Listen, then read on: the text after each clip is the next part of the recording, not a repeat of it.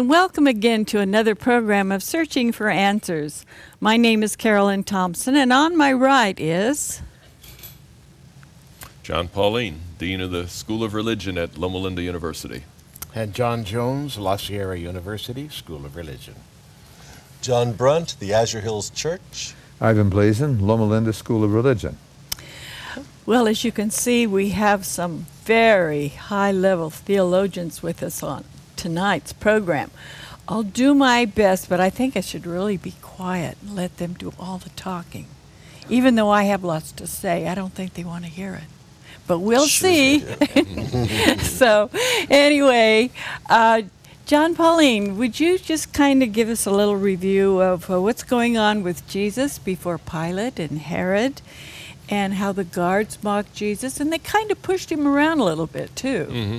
Tell us a little bit about that. It was a pretty brutal situation. I think people today are largely familiar with these events because they've been in the news and in the media in recent years.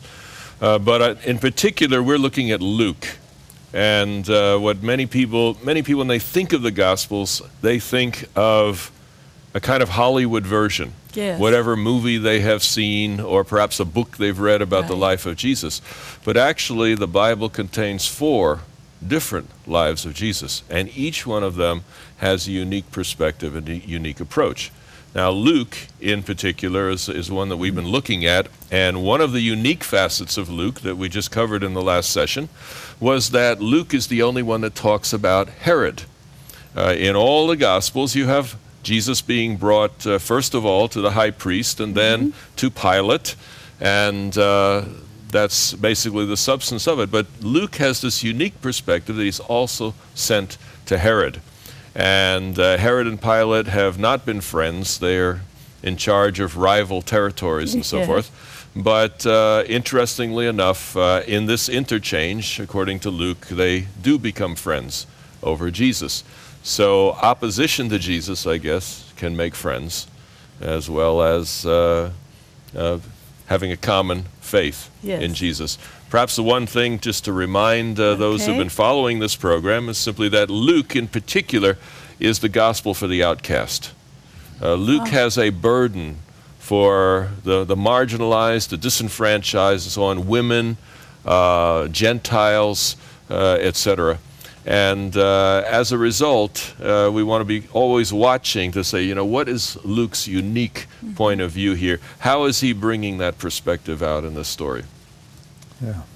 And of course, before Pilate, you get a charge, or charges, which really and truly, as we have read all of this gospel, do not add up. They are false charges. I mean, when you read here in verse, starting with chapter 23, verse 1, then the assembly rose as a body and brought Jesus before Pilate. And they began to accuse him, saying, we found this man perverting our nation.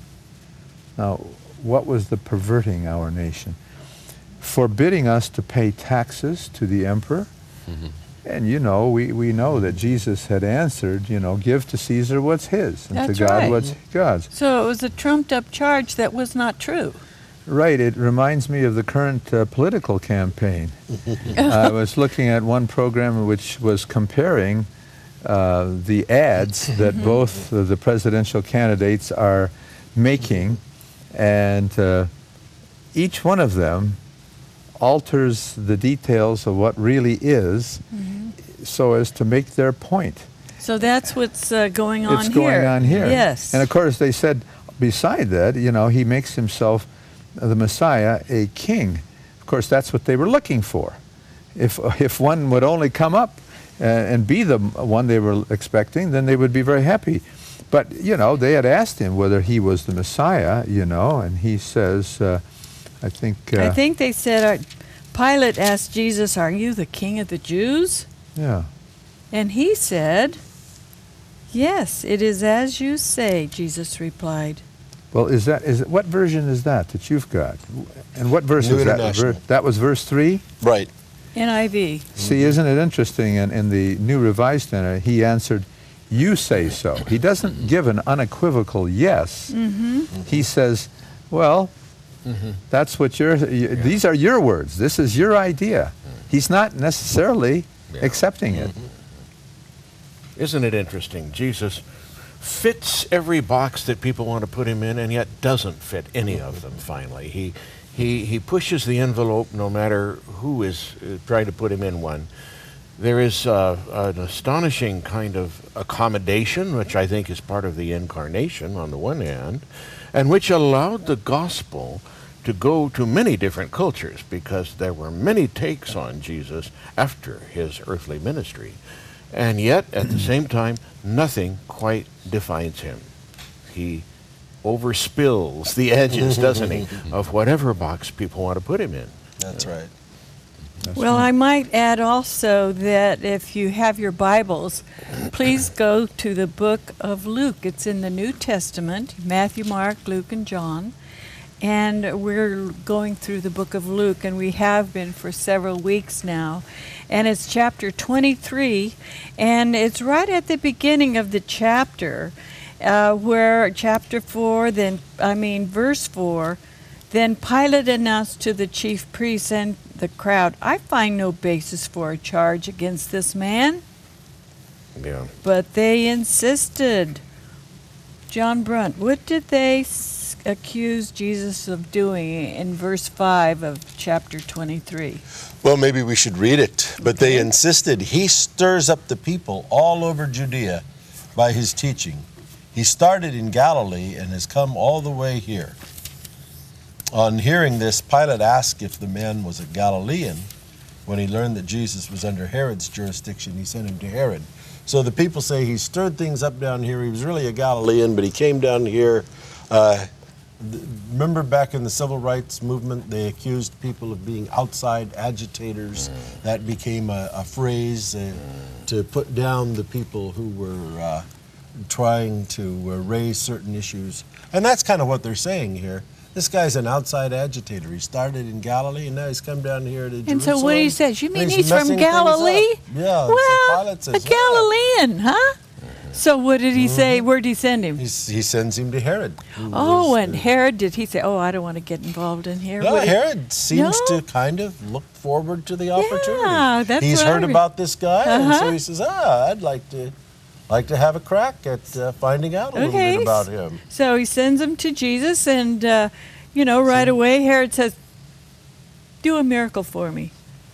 Yeah, maybe we should read that section. Yeah. Let me just throw in some here. Yeah, read he that stirs section. up the people. Yeah. Stirs up the people. That gets a note out that is very important. If there's anything the Romans wouldn't want, is for the people to be stirred up by someone's teaching, like, for example, that maybe a messianic claim of some kind, a king. So that would be a very bad look at Jesus. He stirs them up. Rome's Yeah. ire could raise after that. Oh, yeah. But I They don't- knew how to. That's in verse, 5. verse 2 already, but Yeah, it's I think already we're a in little verse bit verse past 5. there. Yeah, well, just both cases. Okay, The so fact of then the what? matter is, this is not a simple exchange. The people don't just come back and say once, "Well, he's stirring up." No, the original here says that they kept on insisting over and over. They wouldn't turn it loose, and that's why finally Pilate is exasperated with the whole thing, I think. Why does he answer or talk to Pilate but not to Herod? We can speculate. We don't know. But the fact of the matter is that Herod Antipas, who knew the Jewish ways, Because he was half Jewish. his father was, his uncle was. But yes, he had Jewish blood and was a pretender. I mean, he positioned himself as one of them. He knew the law. He knew the customs. Jesus doesn't need to answer him anything, Pilate is different. Pilate is an outsider, and Jesus is at least willing to try to engage at some level, isn't he? We can go on and see that. Okay. Shall we read about Herod? Why did you do that? Okay. Verse 8. This is Luke Okay. 23, verse 8. Good. When Herod saw Jesus, he was greatly pleased, because for a long time he had been wanting to see him. From what he had heard about him, he hoped to see him perform some miracle. He plied him with many questions, but Jesus gave him no answer. The chief priests and the teachers of the law were standing there, vehemently accusing him. Then Herod and his soldiers ridiculed and mocked him. Dressing him in an elegant robe, they sent him back to Pilate. That day, Herod and Pilate became friends. Before this, they had been enemies. Is that something? So Herod is hoping to see a miracle. Yeah. Yep. And of course, Jesus knows that miracles do not convince the unconverted heart. Miracles, so many times through Jesus' ministry, only wanted people to see more. You know, we saw what you did yesterday. What are you going to do for us today? You know, if people are just looking for the spectacular, looking for the miracle, they aren't looking for the issues of what Jesus is really trying to say about his kingdom. And Jesus knows this. Isn't that the point of the story of the rich man and Lazarus? That even if someone came back from the dead, they wouldn't be convinced, you see, unless they believe the law and the prophets, the testimony of the law and the prophets, then they're not going to believe even if someone came back from the dead. More than interesting, that comment, isn't it? Okay, so he sent him back to Pilate. John, Pauline, what did Pilate say when he came back and they were no longer enemies? He and Herod were no longer enemies. And so Jesus came back to Pilate. So what happened after that? Well, I think one of the possibilities, and with the Gospels, you're always reading between the lines, trying to go behind the scenes. But one of the popular possibilities for this book is that Luke and Acts were actually written as a deposition for Paul's trial in Rome, because book of Acts kind of ends there. There Paul is awaiting his trial. And some feel like the way this is written, it's written as a deposition for that. In other words, to give the emperor and his colleagues there some sense of the story of Jesus that Paul is proclaiming everywhere, and to get somehow a sense this is not a threat to the empire. And so I think if that's the case, it's very important at this point that Pilate comes along and he says, look, I've examined him in your presence, find no basis for your charge, verse 14. Neither is Herod. He has sent him back to us. As you can see, he's done nothing deserving of death. So here you have the two top Roman officials in the province. Both of them interviewed Jesus. Neither of them finds anything wrong. You see? Now, if it were that this was written with the Roman government in mind, I think this would be powerful, that Luke would take it this way and emphasize the Herod. You know, that may be why Herod is here, simply because it adds another witness to the whole idea. Jesus is innocent. He was unjustly put to death. And of course, if the story were known that Pilate was disgraced sometime after this and ended up dying a rather ignominious death himself, the Roman authorities would say, okay, the bad guy here maybe was one of our guys, and we know that he was a bad guy. So those people who are following Jesus are not crazy people. They're saying, hey, an injustice was done here, but God has used that injustice to bring good to us. Well, Luke is sometimes called an apologist. And the reason is he keeps saying, I mean, in the account in the Gospel and then in the book of Acts, keeps on saying over and over again, innocent, innocent, innocent. That's what lends some credibility to what you're saying, John. Isn't it interesting that Pilate, according to Luke, is so definite in saying that Jesus is innocent? Yeah. But then his response to the people, after saying he's innocent, is, well, I'll have him punished and then release him. A little So- sop. Yeah, That's not the way we So- treat innocent people, hopefully. No. that's right. So Well, I would- he just was giving in to the people, the Jewish people. But only part And way. he Yeah. was giving in part way to them. He says, I'll have him whipped and we'll let him loose. But don't you think people start to see that if you're willing to give a little bit, Yeah. you'll probably Push. give more if you're pressured enough. Yeah. If if you are absolutely unbending in your integrity, why people will get that idea. But if you're willing to say, well, okay, we'll bend it a little. Trying to well, please why the not? crowd. Yeah, why not a little more? Why not a little more? Yeah. If we press hard enough. Following up on what Ivan said, it occurred to me, and I found it here in verse 47 of the same chapter.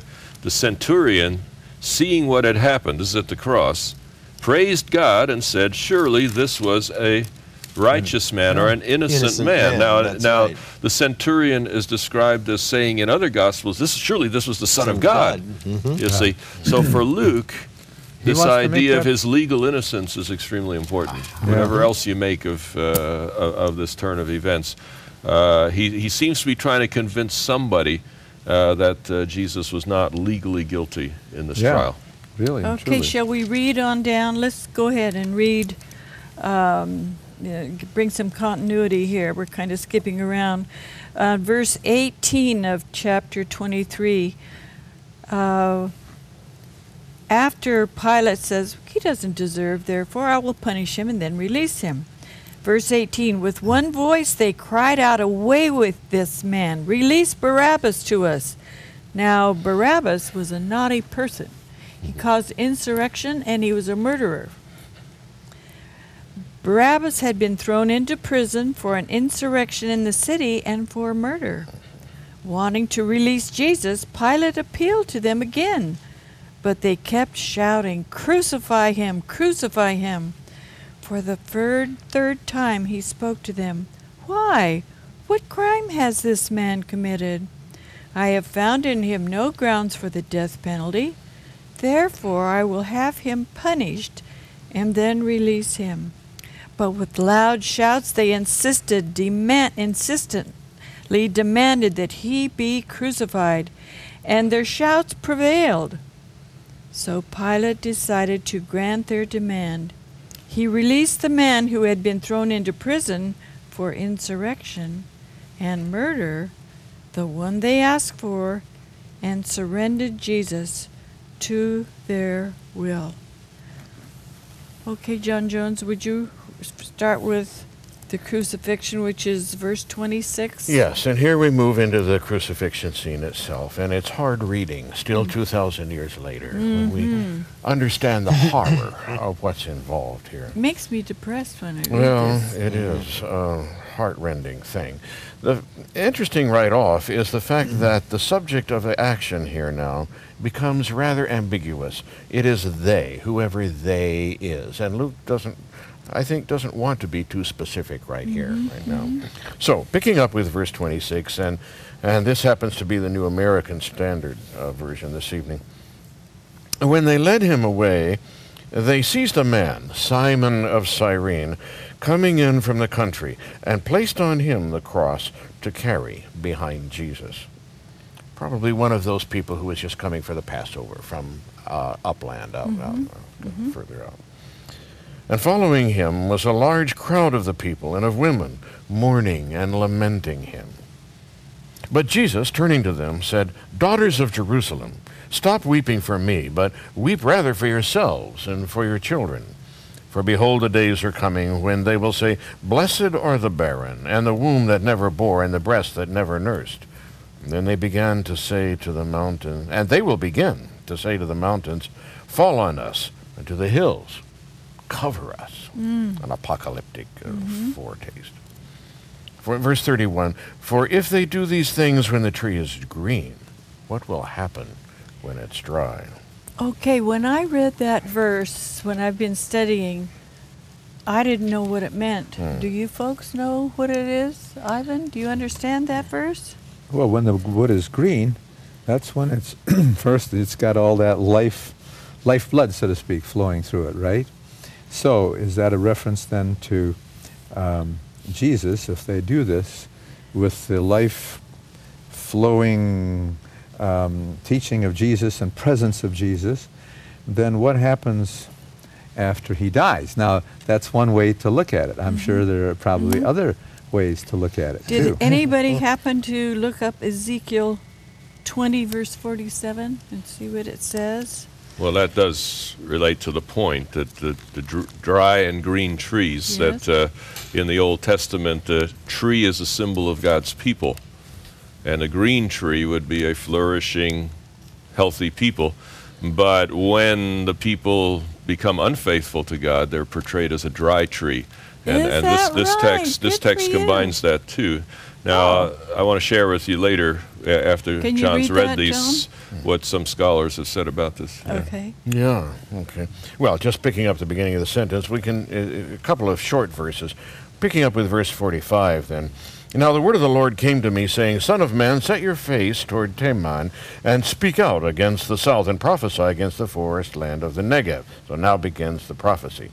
Say to the forest of the Negev, Hear the word of the Lord.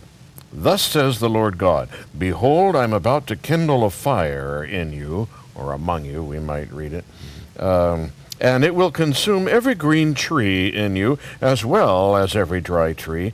The blazing flame will not be quenched, and the whole surface from south to north will be burned by it. So now it's not only the dry, but even the green, the prophecy. And this was related when the Babylonians came. They didn't make a distinction between the faithful and the unfaithful. Everybody suffered together. The nation as a whole, being unrepentant, ended up in exile. But there were faithful people like Daniel and his 3 friends who are taken out as well. Now, applying that to Luke 23, David Downey, who's a very highly respected scholar at Notre Dame University, he looks at this thing, he sees Jesus as being the green tree, but the dry tree is the people who would face the destruction of Jerusalem, which he talks about in chapter 21. And so Jesus is saying, look, if the Romans can act like this to an innocent man, to a faithful man, what's going to happen when the unfaithful nation is brought into judgment? So he's tying what happens to Jesus to what happens to the people. Is it kind of a parable? In a sense, yeah. That Jesus, you could say it's an acted parable, that Jesus experiences what the whole people experience. Okay. And of course we know that Luke doesn't do the theology here. No. There's very little theology in this gospel. But we do know that in a sense Jesus does take the consequence of sin for us on the cross. I think it's Peter that says that he carried our sins in his body on the tree. So in a real sense, Jesus does act out the experience of the lost on his way to the cross. Very good. And you know that in John, the fruitless tree, the fruitless vine, what happens to them? They burn. They burn, and that's really what's happening here. Insofar as this applies to the people, then what's going to happen? Jesus will no longer be there, and of course we know what happened. Ivan, would you read verse 32? May I just mention one thing Sure. before we do that? Verse 26, it's interesting that here in Luke, Simon of Cyrene is just a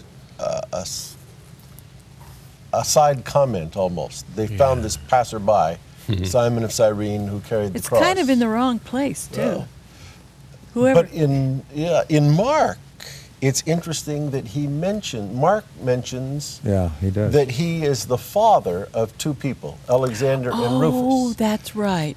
And, you know, if Mark mentions that he's these guys' father, that would seem to imply that the readers of Mark must have known these sons of Simon of Cyrene. Yes. Why would you say, by the way, he's Alexander and Rufus's father, if you didn't know who they were? Yeah. And that would seem to suggest that maybe, as a result of carrying the cross, this family became Christians later on.